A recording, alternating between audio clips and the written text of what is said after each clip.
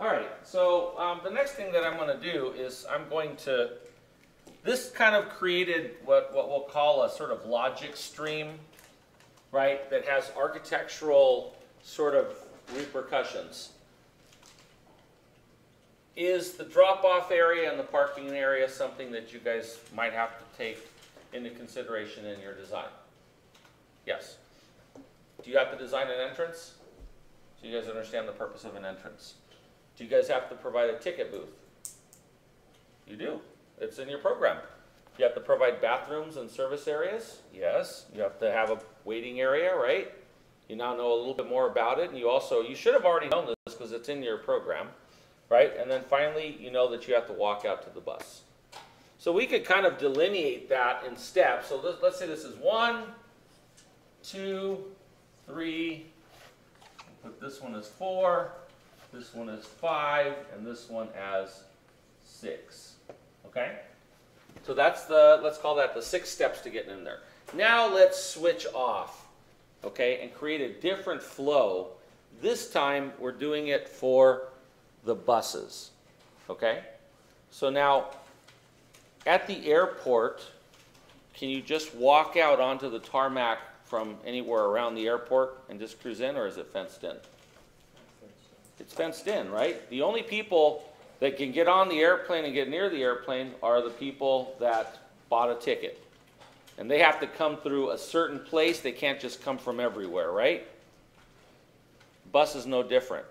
You will notice that on your bus site, right, that there is a wall along one of the site sides. So if I use this as the example, right, I'm going to go ahead and draw this so that the little monitor can see it. Let the monitor the camera. There is a wall right here.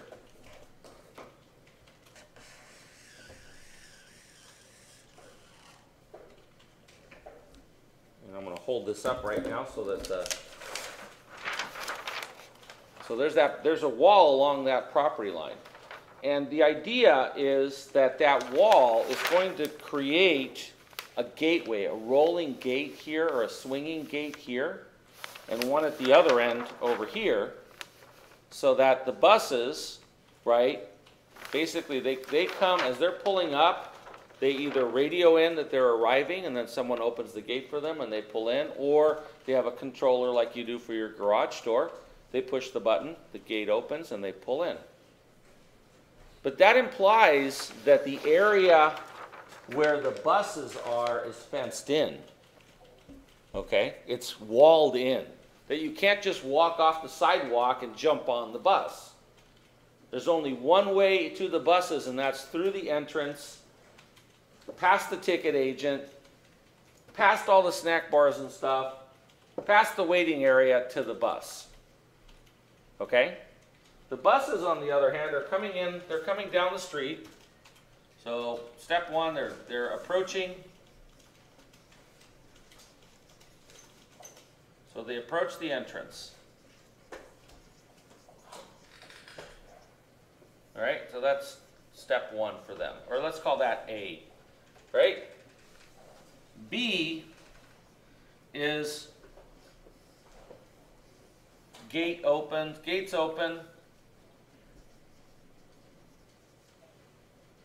enter and park.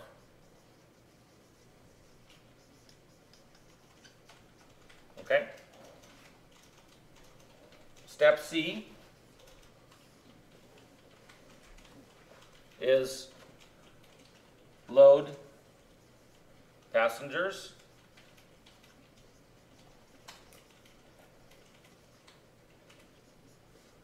And luggage.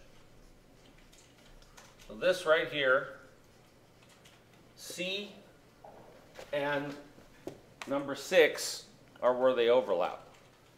What do they do after they load the luggage? They open the exit gate. They open the exit gate and leave.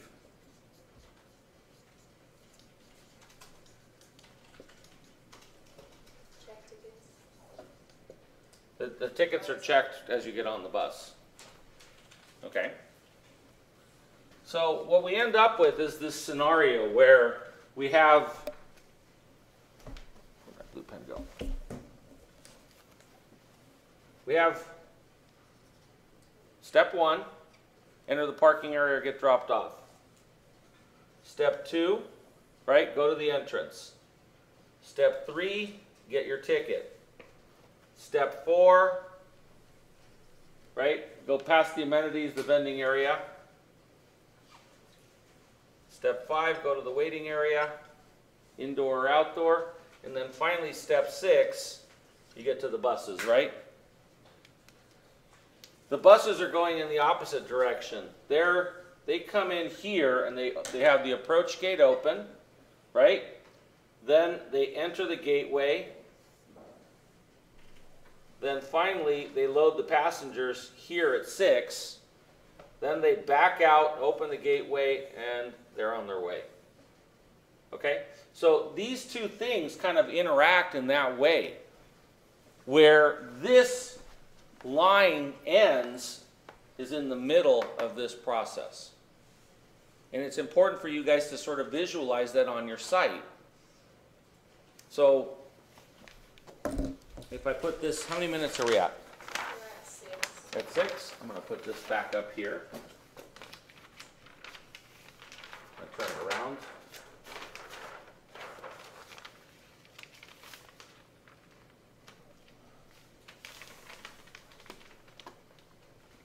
All right, so there is that site plan that we've been working with. Right? What we want to do now is we want to take this thing and kind of think about it on the site. Right? So, put this up over it. Not going to work, is it?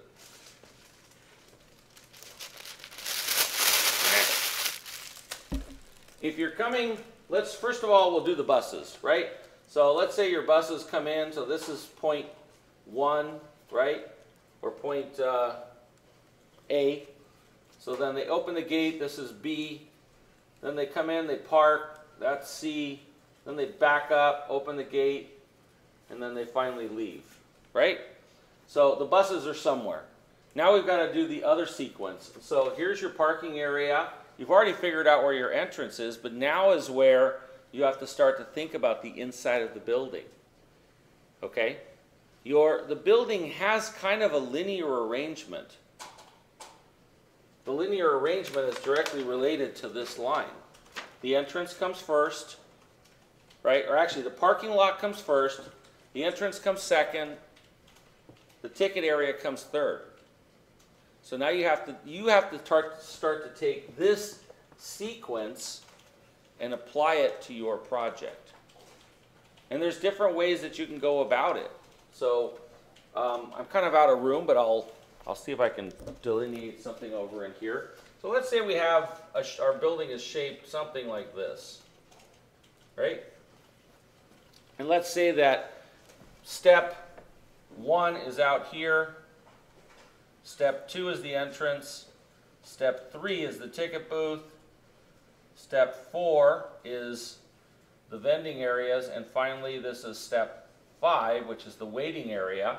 We'll call it 5A and 5B because we have an outdoor waiting area. And then the buses, which are out in front of us, is step 6. So notice that it's a linear sort of condition, right? 1 comes before 2, comes before 3, comes before 4. So one of the ways that you can do that is to simply run a line through like that. But there's other ways to go about doing the same thing. So for example, if your building is shaped like this and your entrance happens to be on the side here, so let's say your entrance is there, you could come in and you could have your ticket area here. So you have your entrance, you could run people down into a ticket area, right? Your amenities and stuff can be over on this side so that somebody would come in. Let me use a different color.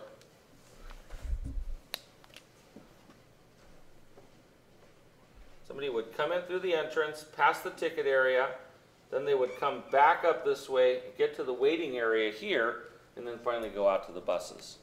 Now it's your turn to come up with a design right, that creates these checkpoints. Understanding that the bus area is going to be completely fenced in, partially by your building and partially by walls that you have to design. Okay? All right, so go ahead and stop that video.